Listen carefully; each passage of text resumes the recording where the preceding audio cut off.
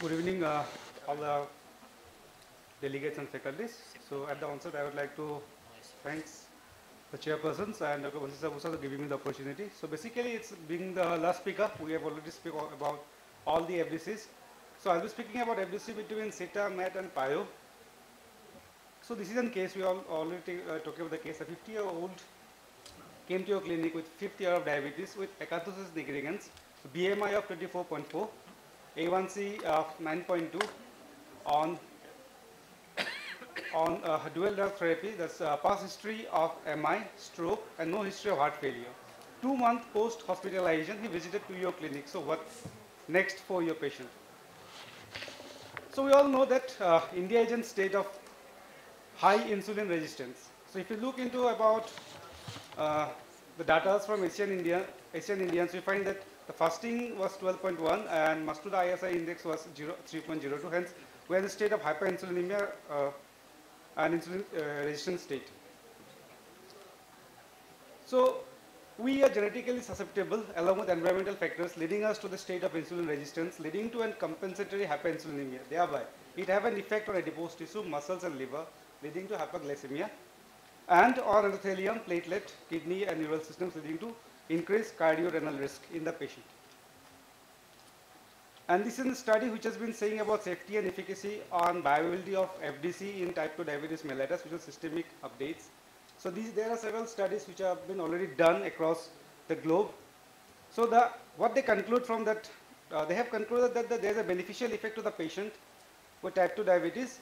And the pharmacokinetic study have shown that there is this, the bioequivalence of individual drug is as compared with the co-administration of all the drugs. So hence it's a favorable chances to add FDC to your patient.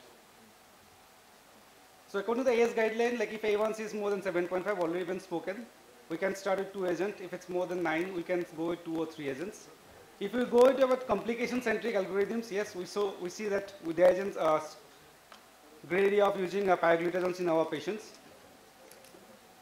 Now, we all know about with the GLP, SGLT2 and everything, we have forgotten about pioglitazone. So let me talk about something about pioglitazone. If you look into about the durability of pioglitazone, so this is the data which is showing that it has been well durable.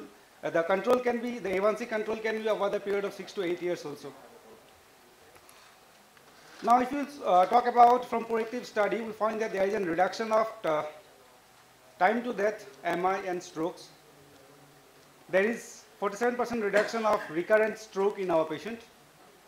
There is 28% reduction of recurrent MI in our patient. So, coming back to the triple combination of PIO, SITA, and metformin. In the combination, what we will find? We will find that there will be reduction of glucose. Hypoglycemia chances will be there, but it's minimal. For weight, it can be equivocal, or there can be slight chances of raising the weight. For lipid profile, it has got beneficial role. And in case of ASCVD, yeah, there is a reduction of ASCVD risk factors, but there are some precautions which need to be taken into account. So coming back to an Indian study, this study, like there are a few of our DGNS members also who have done this impact study.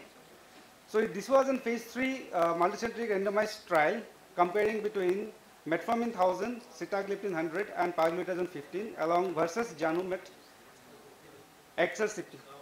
So the primary objective was to compare the changes from the baseline in A1C at 24 weeks between the fixed drugs combination versus Januvia. So the second objective was to compare the change in body weight from the baseline and other biochemical parameters. So if you look into data, what they have found that from the test, they have found there is a reduction of A1C at week 24, that's from 9.21 to 7.5, which was p-value was significant 0.02, and hence it proves the superiority of triple drug combination. Similarly, if you look into about the fasting also, it's been demonstrated the superiority along with PPG also. If you look into body weight, it was like almost equivalent with both the combinations. So they conclude that the product FDC, the metformin 1000, sitagliptin 100, and pioglitazone 15 was found to be superior to the combination of metformin 1000 and sitagliptin 100 in terms of reduction of A1C, fasting, and PPG. And the test product have shown good safety and tolerability profile. Since already we know that India is in state with poor compliance, like 38% of the data are saying that are poorly adherent. So hence we still have a scope of adding fixed dose combination with the advantages like reducing the pill burden, then increasing the adherence rate, preventing polypharmacy, and reduction hospitalization in our patient. With some disadvantages like titration may be difficult. There might be some patients like who will be happy taking the separate medications, may not switch that. And the combination may affect the viability of the agent. So key clinical takes from this. My patient was of BMI 24, which is almost like lean. So we can say that the patient with lean and insulin resistance who are not controlled on dual therapy can be put on triple combinations. The A1C was more than 9.2, means uncontrolled diabetes. So we should put the patient on the same triple combinations.